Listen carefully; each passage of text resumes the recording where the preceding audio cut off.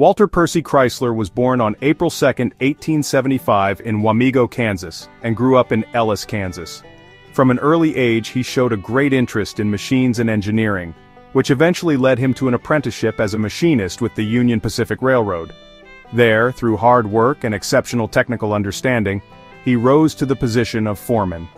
In his early career, he moved to the American Locomotive Company, and later to the Buick Motor Company, where, under William C. Durant, he played a key role as production manager in increasing manufacturing efficiency.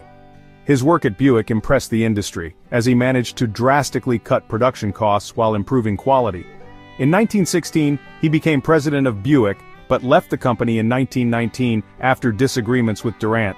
He then became a sought-after expert in turning around struggling companies and took over, among others, the Willys-Overland Company, and later the Maxwell Motor Company.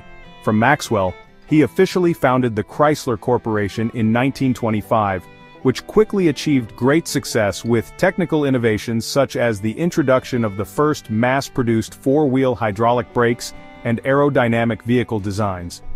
Chrysler became especially famous in 1924 with the Chrysler Six, a vehicle introduced under his name even before the official founding of the company, which set new standards with its advanced technology and affordable price.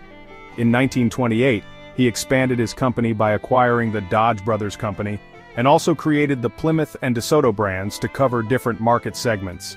Under his leadership, Chrysler quickly rose to become one of the big three in the American automotive industry.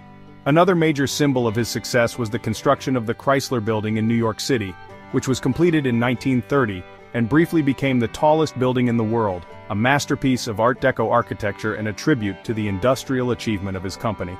Walter Chrysler retired from active business in 1935, handed over leadership to his successors, and devoted himself more to private interests. He died on August 18, 1940 in Kings Point, New York.